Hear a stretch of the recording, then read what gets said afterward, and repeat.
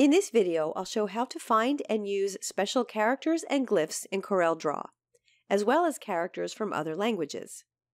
Before we get started, if you're watching this video on YouTube, you'll find a link in the description below that will take you to our tutorial page on Corel's Discovery Center.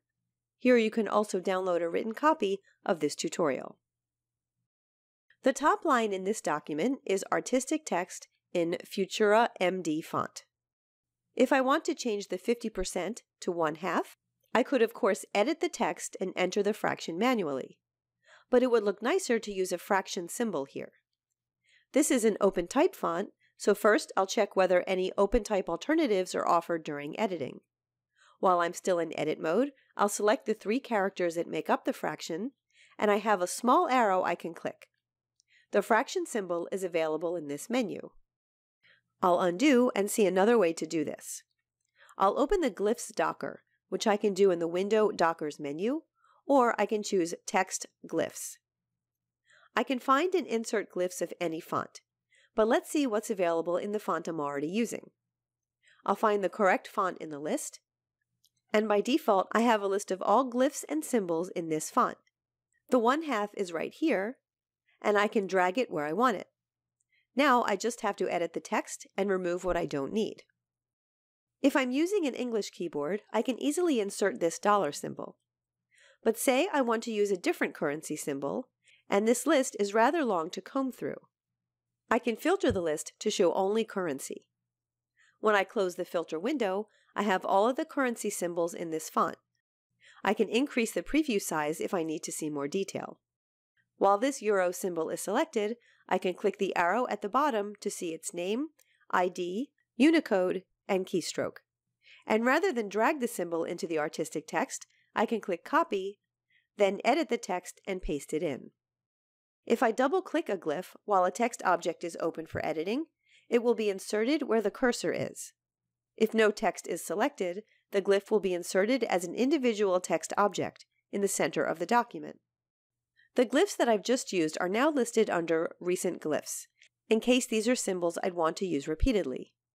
I can bring glyphs into the document from here, or I can right-click to remove one or all from this list. I can also filter the list to show more than one category at a time, such as mathematical symbols, numbers, and symbols. Some OpenType fonts have more than one option for some characters. I'll look for what's available in the American Captain font and change the list to show glyphs for the entire font. Any character or symbol that has an arrow below it has alternates from other stylistic sets. If I enable Show All Glyphs, I can see the entire list with all alternates. For this font, there are 6 different capital letter A's and 2 different lowercase a's. I'll change the paragraph to the same font. If I edit the text and highlight an A, I have these alternatives. There are several R's as well. This will also work if I highlight the entire word. Now I can choose the alternate with my favorites from all characters. Many fonts support other languages as well. Let's say I want to add text in Hebrew. I'm in the Text tool, about to create artistic text, and I'll open my fonts list and click the filter icon. Under Character Range, I'll check Hebrew, and this shorter list of fonts includes those that support Hebrew characters. I'll try Lucida Sans Unicode, displaying that font in the Glyphs window. Scrolling down, I can see characters and symbols from many languages, including Hebrew. I can also filter this list to include only Hebrew characters.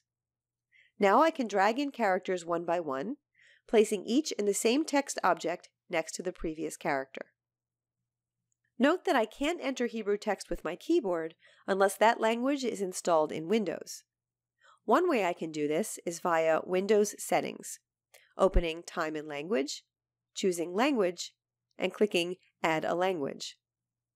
I also have the option to make this my default language. To switch languages, I can click the English icon in my taskbar and choose Hebrew. Now in the Text tool, I'll be typing in Hebrew. And if I prefer to use keystrokes instead of keyboard letters, I can go back to the Glyphs Docker and look at the details for a particular character. This letter can be created by pressing Alt and typing 0249. Finally, if I have the relevant fonts installed, I'll also have the option to write text vertically. As an example, I can install Chinese Simplified font or Chinese Traditional. This font supports these characters, and I'll choose Vertical Text. When I drag characters into an existing text object, they are placed vertically. This brings us to the end of this tutorial on language and special characters in CorelDRAW. If you've been watching this video on YouTube, you'll find a link in the description below that will take you to our tutorial page on Corel's Discovery Center. Here you can also download a written copy of this tutorial.